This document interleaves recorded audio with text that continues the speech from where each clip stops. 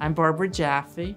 I'm with Morgan Stanley as Executive Director, and I work as a portfolio manager.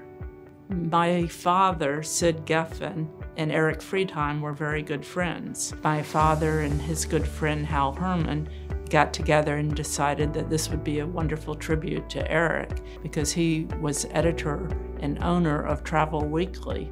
And so they got together and formed the Tourism Institute. So far, the growth of the Tourism Institute has been amazing. It really started out as very small, and now I think there's 300 students. The tourism industry has been very interesting, particularly these last few years. All of the industry stocks, the Disneys, etc., they went down a lot, and then people didn't realize that there was other ways to go about doing these things, and they came back very strongly. So tourism did not die.